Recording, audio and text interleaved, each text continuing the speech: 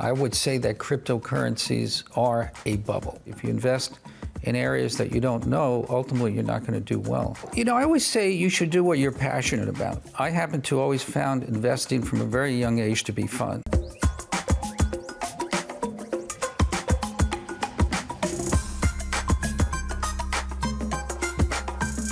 John Paulson made Wall Street's most lucrative trade of all time. One of our investors called me and he said, John, I just got the monthly results. I think there was a mistake. It was no mistake.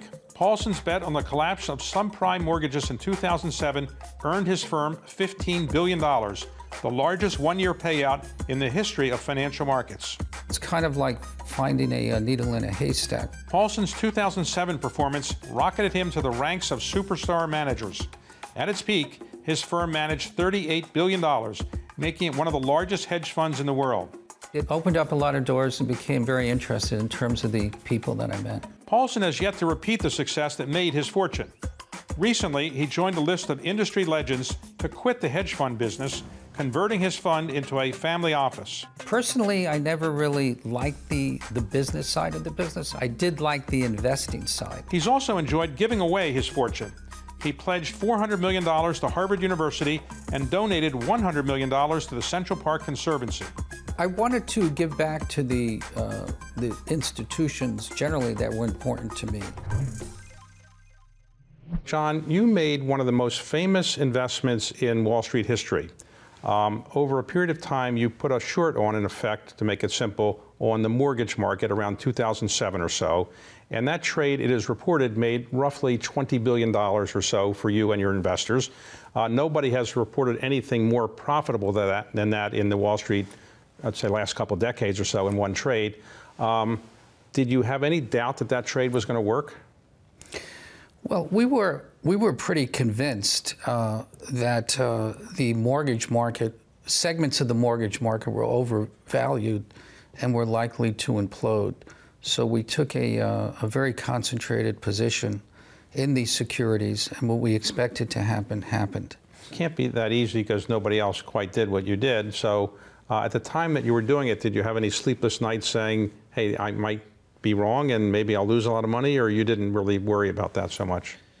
Well, again, you know, it was structured where the downside was very limited. I think the reason why other people hadn't done it is because there had never been, according to Moody's and S&P, a default of an investment-grade mortgage-backed securities. Mortgage-backed securities were viewed as the safest securities next to treasuries. And that was essentially true up until that point. What they missed was the underwriting quality had never been as poor of securities as it had been in that period. So the fact that they hadn't defaulted in the past had nothing to do with whether or not the securities that were being issued would default in the future. The idea for doing this, was this something that came to you one day when just reading the newspapers or watching Bloomberg on TV, or did somebody who worked for you come with this idea? Where did the idea come from? I developed a specialty, which very few people do, in shorting credit. The difficulty in shorting credit is you have to get a borrow. They're generally illiquid, so you can never get size. But I never gave up on looking, and finally we found it in the mortgage-backed securities market, which at the time was larger than the treasury market. So there was literally unlimited liquidity. And because of the development of the credit default swap market, you didn't have to get a borrow. So there was synthetic securities, just people trading synthetically on actual bonds. And you can do 100 million. We were doing 100 million on a clip, 500 million a day with banks, in some cases $1 billion a day with banks. So there was massive liquidity to set up these positions. So when you did your famous trade, you became world famous. Before, you were relatively unknown to the public. How did that change your life? All of a sudden, people are calling you all the time. High school friends are saying they always knew you were going to be successful, and they're calling you for contributions or whatever else. How did your life change? Well, it was very funny. I remember the time that it happened, David. One of our investors called me. He said, John, I just got the monthly results. I think there was a mistake. It said 66%. You meant 6.6%. And I said, no, it was 66%. He goes, well, that's impossible. I've invested with Soros, with Tudor Jones, with everyone. No one's been up 66% in a year. How can you be up 66 in a month? I said, well, that's what happened. Shortly after that, all our investors got these results, and it leaked out to the press and then became the cover story in the Wall Street Journal, which was picked up globally, that we had this incredible performance in February, up 66% net. And that performance continued throughout the year. The funds wound up being up close to 800% net for the year. And, opened up a lot of doors and became very interested in terms of the people that I met. It was reported in the press that you had to write a check at one point to the federal government, IRS, of over $1 billion. Does it feel nice to write a check over $1 billion, or is it a little bit painful to the IRS? Well, we were big supporters of not only the U.S. Treasury, but also New York State and New York City. So we paid, a fair amount of taxes. So you don't have in your office anywhere a check that says $1 billion plus the U.S. government? You don't keep that check? Yeah, I don't keep the check, but I do keep the tax returns, both the state tax returns and the federal returns. So I've asked you from time to time outside of this setting, when I've seen you, you have any other good ideas like that one? And you've always said to me pretty much what you just said. If you have something good, you would let me know perhaps, but you haven't anything as good as that. Is that right? You haven't anything as good as that yet? I would say not as good, but I would say the area that's most mispriced today is credit, and the potential. I think the 10-year Treasury is about 1.3%, and the 30-year Treasury bond is 2%. And we're coming into an inflationary period. I think the PPE came out today and it was over 7%. The CPI came out yesterday, it was over 5.5%. So you have inflation, current inflation, well in excess of long-term yields. Now there's a perception in the market that this inflation is transitory. I think they bought the Fed line that it's just temporary due to the restart of the economy, and it's eventually going to subside. However, if it doesn't subside, or if it subsides at a level that's above the 2% that the Fed is targeting, or stays in the 4%, 3 to 5% range, then I think ultimately interest rates will catch up and bonds will fall.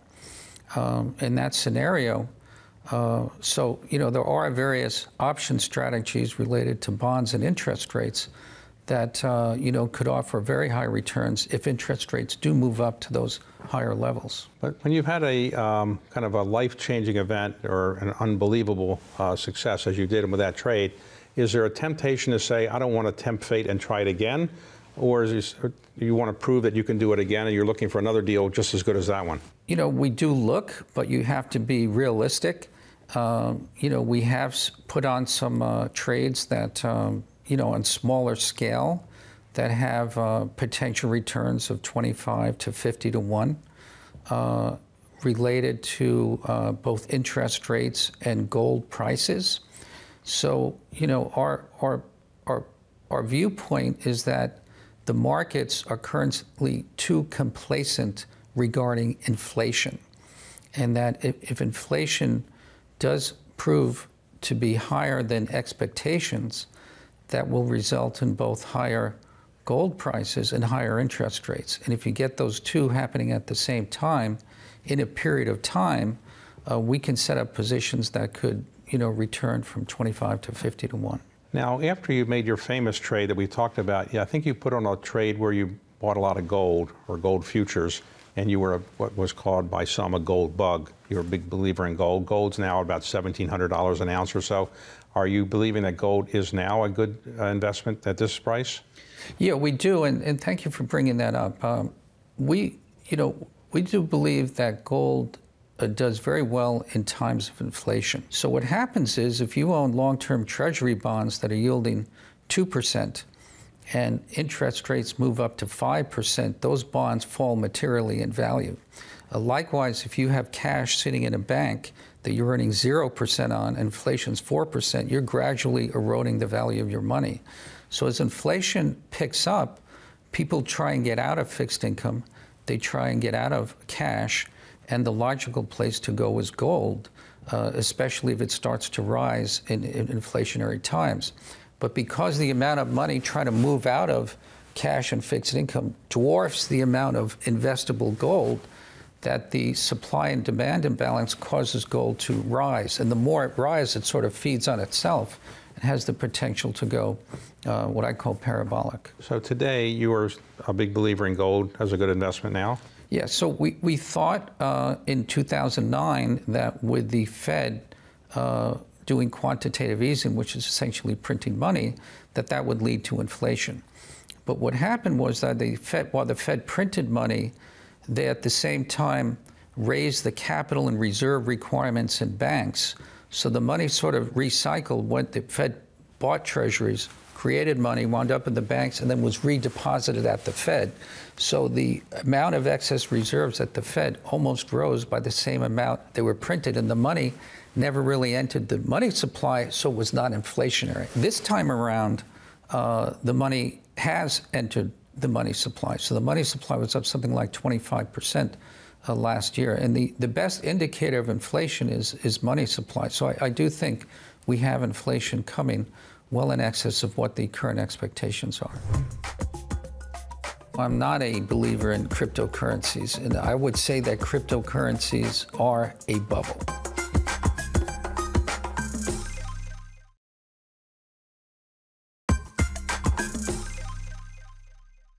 So let's talk about for a moment where you think the economy is going.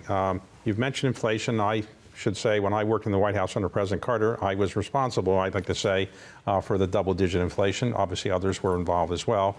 But I don't know if we're getting back to there, but are you worried about inflation? Is that your principal concern right now in terms of the economy? I wouldn't say I'm worried about it because if we don't have we have zero fixed income. So inflation wouldn't hurt our fixed income company, but we do believe we will get more inflation than the market is currently expecting. So we've positioned our portfolio to benefit if we do get more inflation. So if inflation does become more embedded at higher levels than anticipated, that will benefit a good portion of our portfolio. What about interest rates? Do you think the Fed has kept interest rates artificially low for too long? Have they kept it artificially low? Yes. Have they kept it artificially low too long? I don't think so. I mean, we went through probably the worst financial crisis imaginable with COVID, in which the entire economy shut down. And if it wasn't for the very aggressive policies of the Fed and the Treasury, we could have delved into a deep recession. But by providing all the monetary and fiscal stimulus that they did, they really minimized the downturn, resulted in a very rapid recovery, allowing the economy to have a minimal GDP contraction and a very sharp GDP correction. And today, are you worried about the size of the debt and the deficit in the United States? Absolutely. So we did borrow a lot of money in order to stabilize the economy, but at some point, that money either has to be paid back or monetized via higher rates of inflation. So paying back is very confiscatory and would likely result in slower growth and a long period of slow growth. So the easier alternative is to monetize the debt via inflation.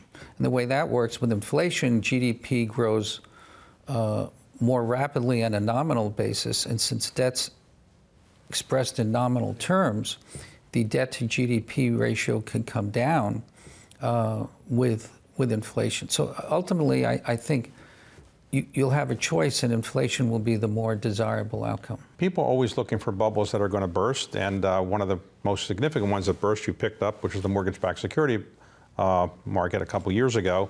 What about the SPAC market? Do you think that's a bubble waiting to burst? I don't think it's quite a bubble, but it's clearly shows elements of a frothy market. There's just too much liquidity. So I would say the SPAC market is overvalued, that people that invest in SPACs in general, on average, will be a losing proposition. Okay, what about cryptocurrencies? Are you a believer in cryptocurrencies? No, I'm not a believer in cryptocurrencies, and I would say that cryptocurrencies are a bubble. And I would describe cryptocurrencies as a limited supply of nothing. So to the extent there's more demand than the limited supply, the price would go up. But to the extent the demand falls, then the price would go down. There's no intrinsic value to any of the cryptocurrencies, except that there's a limited amount. Well, based on what you've just said, why would you not put a big short of some type on cryptocurrencies? Or maybe you have, but do you think that's a good short?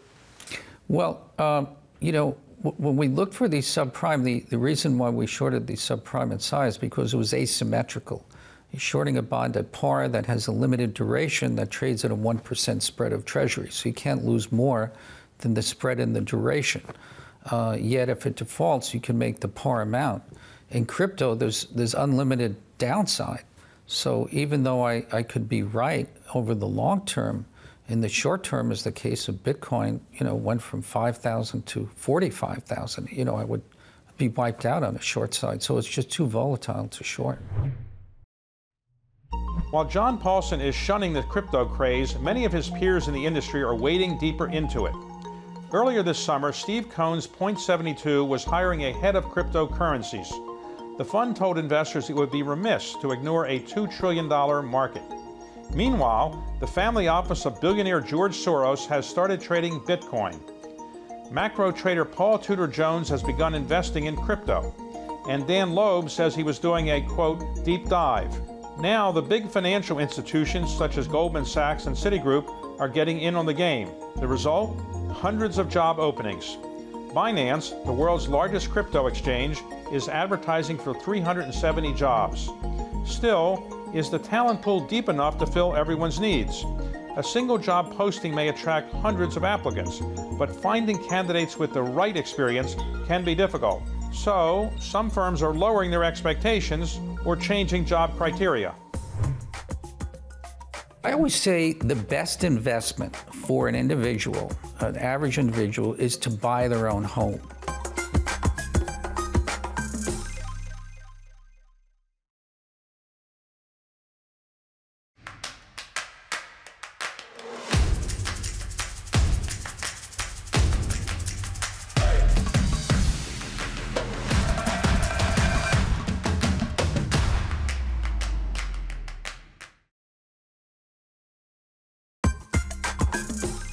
So your firm was a hedge fund in the hedge fund format.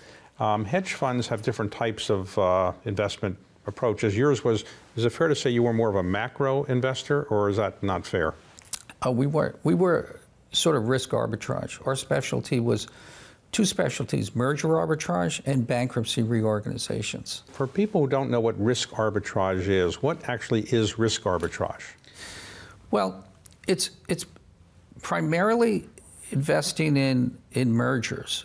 When a deal is announced, let's say a stock's trading for $30 and someone's offering to buy it for $50, and after the merger is announced, the stock goes to $48. So there's a $2 spread, and it doesn't seem like a lot of money, but $2, let's say over 50, is 4%.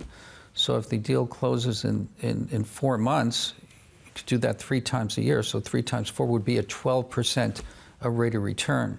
So so if you can have a portfolio of these deals, and they all learn about the same thing, you can make a steady return.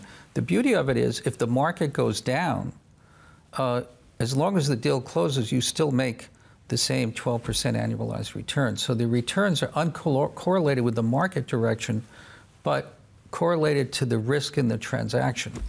So it's called risk arbitrage because you have $2 on the upside, but if for whatever reason the deal breaks and it falls to where the deal was before it was announced, $30 is a lot of downside, $18. So you play for $2 on the up, 18 on the downside. So that's why it's an arbitrage, but it's risky if you don't know what you're doing. In your view, to be a good investor, what are the qualities? Is it hard work, some luck, good contacts? What are the qualities that make a good investor, or the kind of investor you have been doing? Well, you definitely need a lot of training. So, there's a lot of issues to understand from a legal, investing, business standpoint.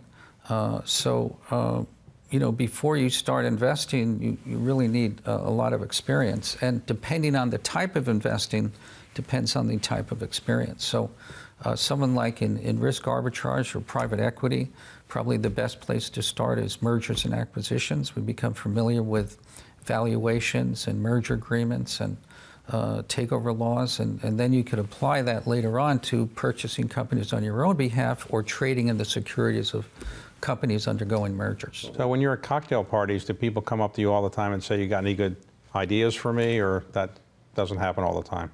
Sometimes, but the worst thing is to give someone an idea, casually, and then it turns out the wrong way. You feel terrible. So it's, I prefer not to give investment advice. So what's the best investment advice you've ever received? I think the best thing is to invest in areas that you know well, that you can be lucky. Anyone could be lucky in a particular investment, but that's not a long-term strategy. If you invest in areas that you don't know, ultimately you're not going to do well. So the most important thing is to invest in areas, to concentrate on particular areas that you know better than other people in that area, and that's what gives you an advantage to succeed in investing. And what is the most common mistake that you think investors make? I think that they look for get-rich-quick schemes, and they buy based on stories, and then they chase investments that are going up, and ultimately those investments deflate, and then they lose money. So if somebody came to you and said, John, I just got $100,000, what should I do with $100,000? What would you tell them? Well, I always say the best investment for an individual, an average individual, is to buy their own home. So if you took that $100,000, put 10% down, get a $900,000 mortgage or whatever, you can buy a home for $1 million. And it's just reported that home prices were up 20% in the last month. So if you bought a home for $1 million with $100,000 down, the home was up 20%, that's $200,000.